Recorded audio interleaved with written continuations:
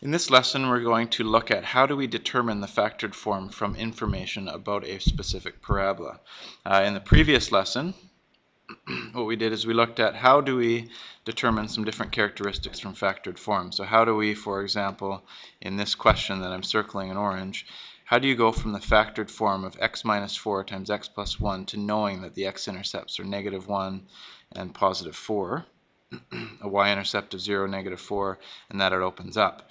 You may want to look at that lesson if you missed it or if you missed some of the information. In this part, which is part D, which is a little bit out of order, I don't know why I jumped straight to part D, we're going to go from information backwards to the factored form. So let me show you a few things. What we learned is that the x-intercepts are always opposite. So this x-intercept here, which is -2 and 0, and this x-intercept here, which is 6 and 0, are always the opposites of the values r and s. Okay, so given that we have x-intercepts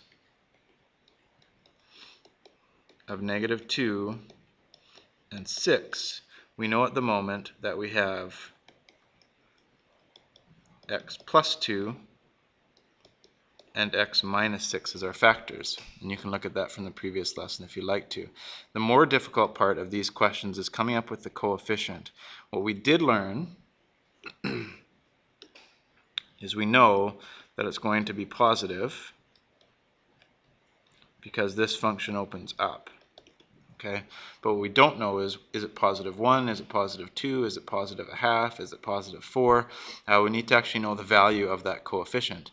And the way that we find out the value of the coefficient a, so r and s are easier to come up with than the coefficient a, is we take some point on this parabola other than the x-intercepts and substitute it into the function to determine a. So let's take this value for example. So we're going to use this as our through point or our substitution point. Okay, maybe I'll call it my substitution point. So that point there is the point 0 and -6. So if I substitute 0 and -6, that's going to help me determine the value of a, or my coefficient. So what I'm doing here is substituting 0 in for x in both x spots and -6 in for y. So I'd have -6 is equal to a, and we're going to do a few of these, times 0 plus 2 times 0 minus 6. Now we're going to simplify, so we have this here. So it's a times 2 times -6, which is -12a. Okay. And at this point, to solve for a, you would divide by your coefficient -12. Okay, so at this point we have that a is equal to -6 over -12, or in other words, a is equal to 1/2, because that's the reduced form of -6 over -12.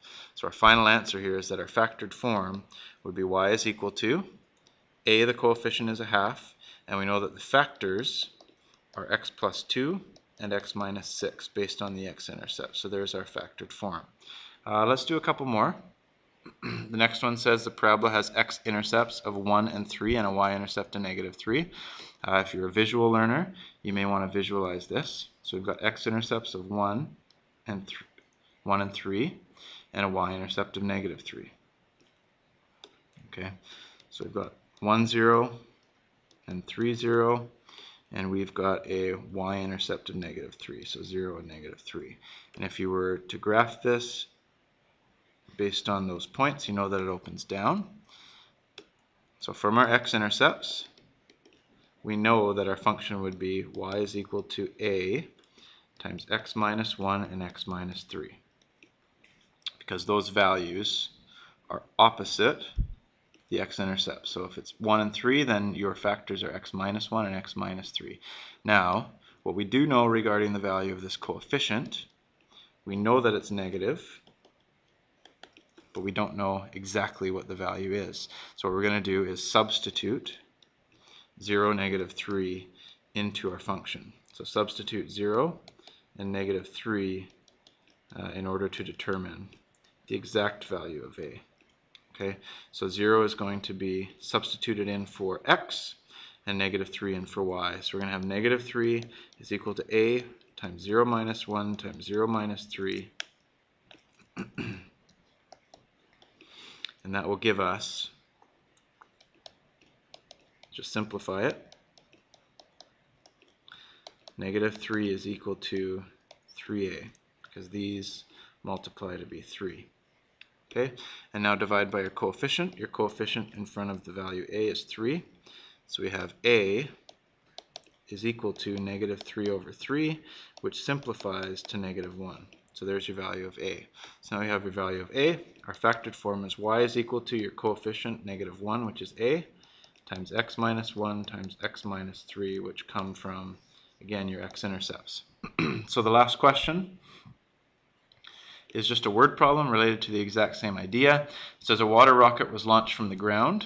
So here's where it was launched from the origin.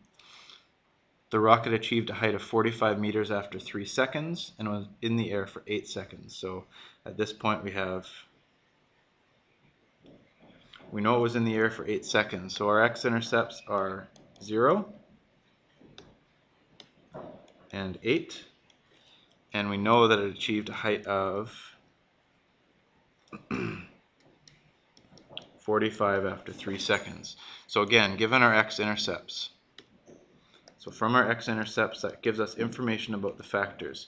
We know that our function would be y is equal to a times x plus 0 and x minus 8, because those are the opposites of your x-intercepts. The opposite of 0 is 0, the opposite of 8 is negative 8. And now, this can be our substitution point. You can use any point on the function that is not the x-intercepts as your substitution point. So we're going to substitute the point 345 to determine the coefficient a. We know that it's going to be a negative coefficient because this function opens down. So 45 in for y, we have 45 is equal to a times 3 plus 0 times 3 minus 8, and just simplify. The brackets simplify to 3 and negative 5, and 3 times negative 5 is negative 15. And if we divide by the coefficient, negative 15, you will get that a is equivalent to 45 over negative 15, which simplifies to negative 3.